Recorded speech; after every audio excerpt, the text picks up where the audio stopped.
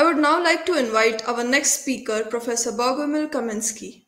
Professor Kamiński is a researcher in the fields of operations research and computational social science. For development work, he uses the Julia language. As of now, he mostly contributes to the DataFrames.jl package and related packages.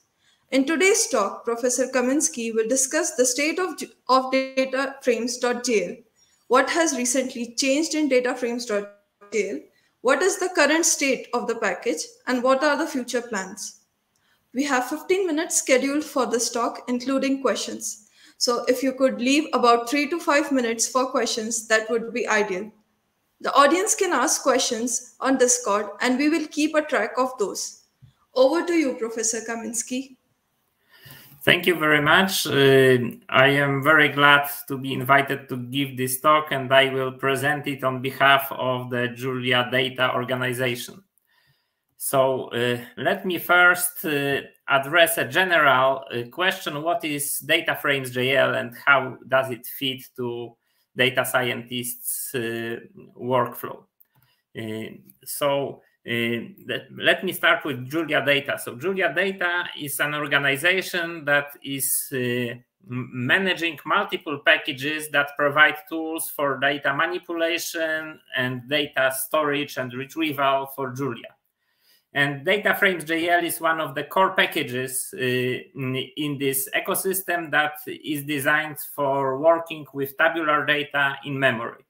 And what is important, it currently provides all standard functionalities that you would normally expect, like mutation of data frames, so adding columns, changing data in data frames, subsetting, joining, sorting, reshaping wide to long to wide, aggregation, transformation of data frames, and fast lookups. What is a distinguishing feature of DataFrames.jl is that because there are many ecosystems for working with tabular data, both in Julia and outside of Julia, I think when I had to decide on one thing that I would like to highlight is that it was designed with production use in mind.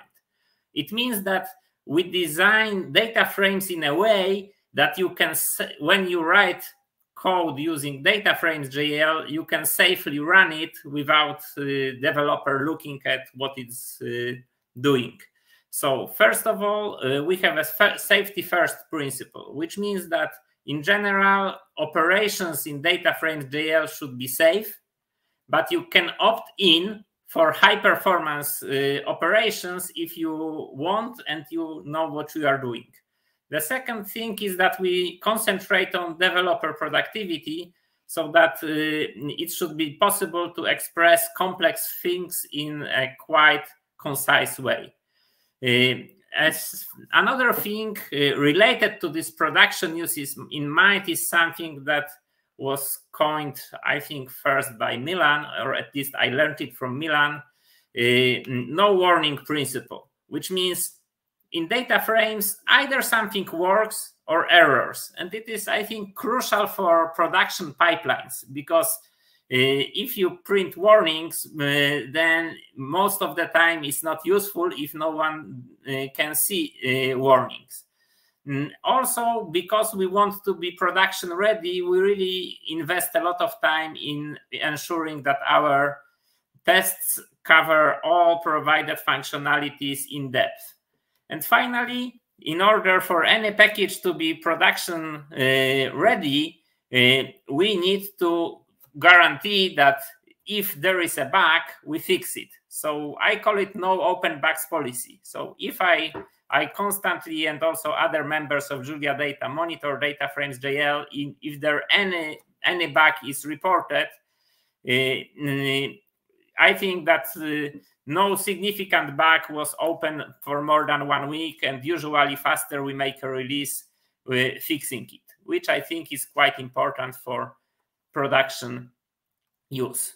What are the other key features of DataFrames.jl that distinguish it? So first of all, it has a flexible schema, and this is related to the fact that we want data frames to be easily mutable, which also means that we have optional in-place operations for fast mutation of data frames. But in general, DataFrames.jl can store any type of data. And this is something that users often report as very useful. We can store matrices, images, whatever you think you need, you can store, and it fits tabular data, we can store it. On the other hand, we are very careful to be fully consistent with Julia base design, which means that if something works in Julia base, you can expect that it will work the same way in DataFrames.jl.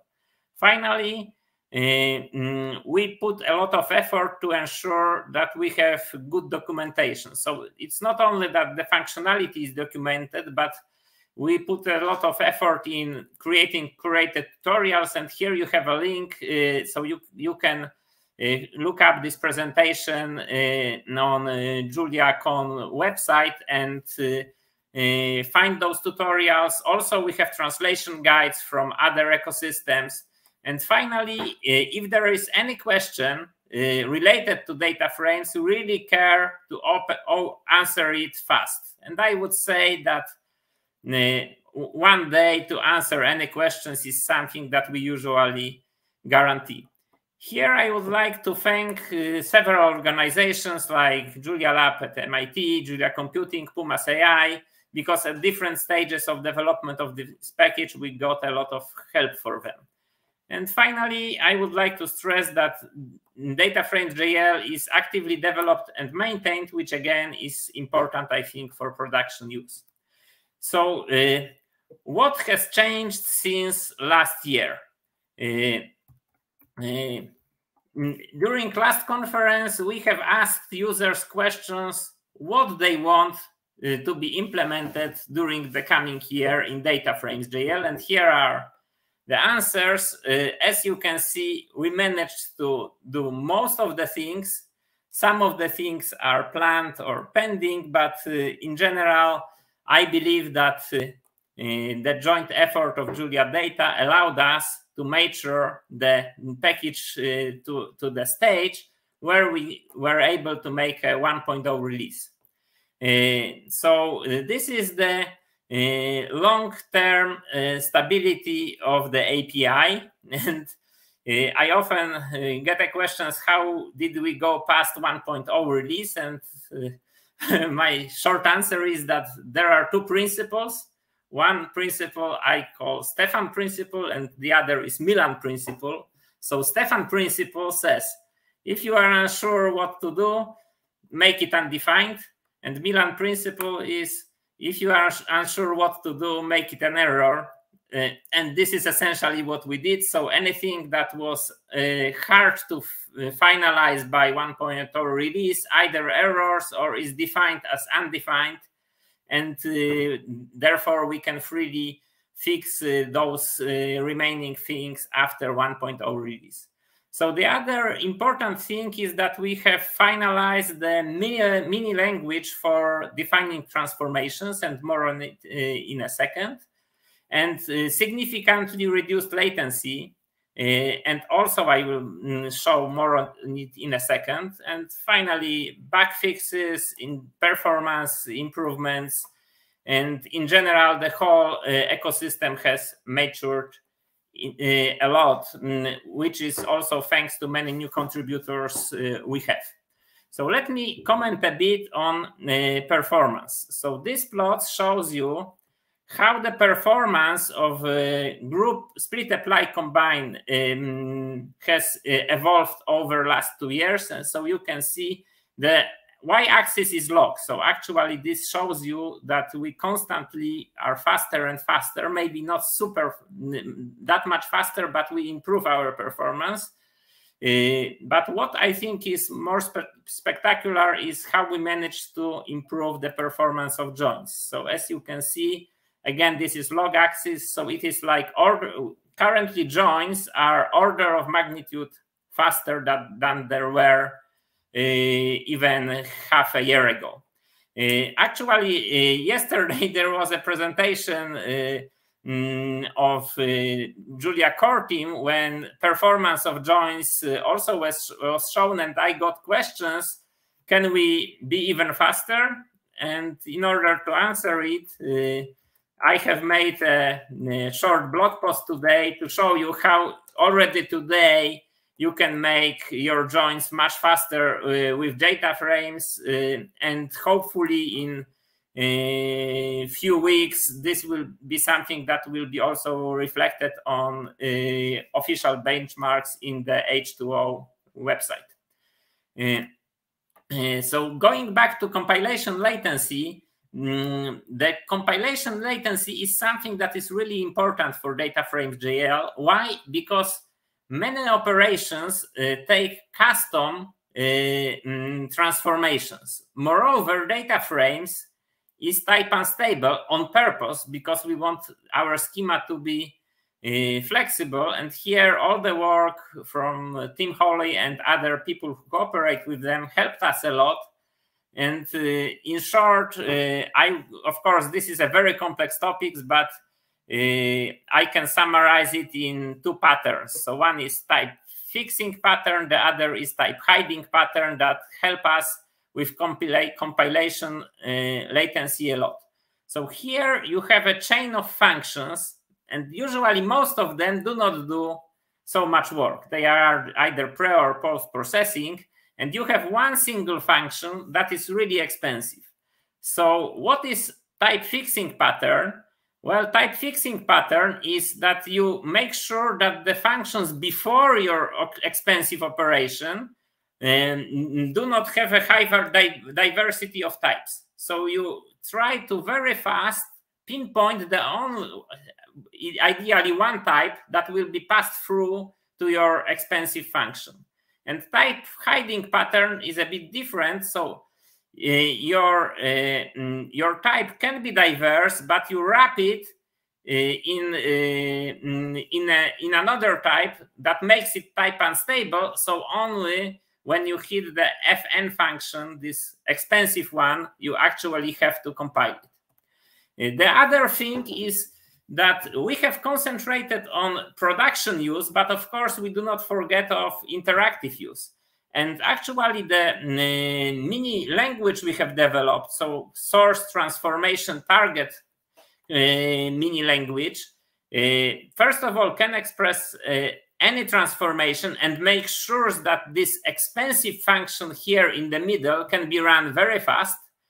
But on the other hand, it also enables supporting packages like DataFrames Meta and DataFrame Macros to provide a much nicer DSLs for interactive work. So here you have on top, there is a DataFrames code, and on bottom you have the same code, in this case using DataFrame Macros, which is much nicer. And essentially what DataFrame Macros does, it rewrites this lower code into this roughly this upper code.